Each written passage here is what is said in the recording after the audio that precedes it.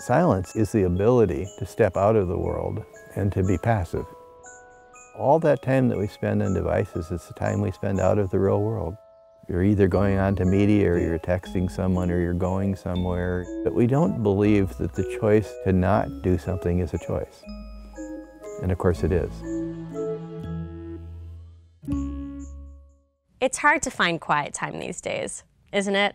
I'm talking total undisturbed silence, where we can just be with our thoughts and ourselves. Now, living in New York City certainly doesn't make it easy. So I escaped to Minneapolis to spend time with someone who's been studying noise and silence for decades at his lab. And when I got there, the first thing he told me to do was scream. Really? Yeah. Okay, now we'll have you do the same thing in the anechoic chamber. In an anechoic chamber, you're 100% absorbent. In a reverb room, you're 100% reflective. And so the reverberation room much more represents the world.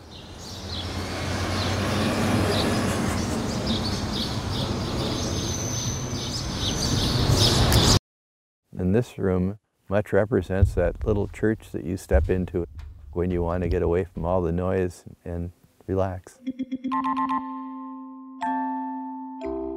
This anechoic chamber was called the quietest place on Earth by the Guinness Book of World Records, and it's become a tourist attraction. All because of the mystery of quiet. The World Health Organization calls noise an underestimated threat. And it's been linked to depression, high blood pressure, heart attacks, and the list goes on. You know, it's often said that being exposed to sounds above 70 decibels is dangerous. However,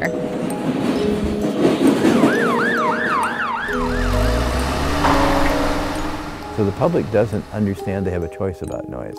Silence is therapeutic.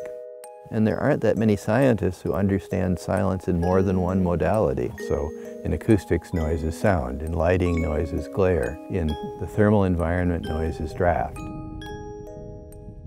And what you find is that the more perceptual stimulus you have, the less you're able to think clearly.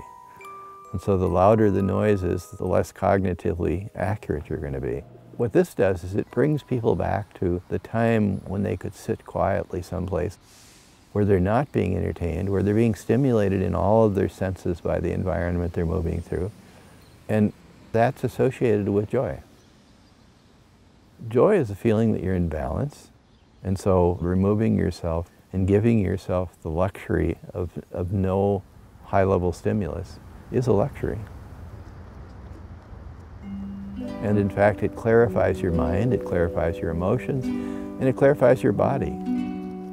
I've been walking around the lakes and around the Mall of Americas, and what I discovered many years ago is it isn't my mind that teaches my body, it's my body that teaches my mind.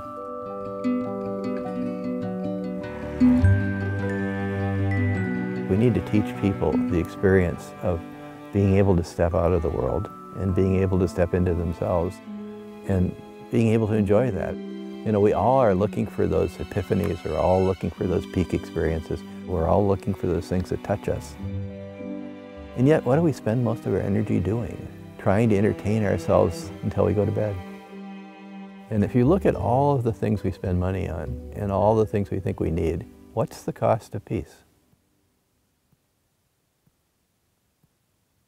No, it's zero. And so the highest order thing we can give ourselves, we already own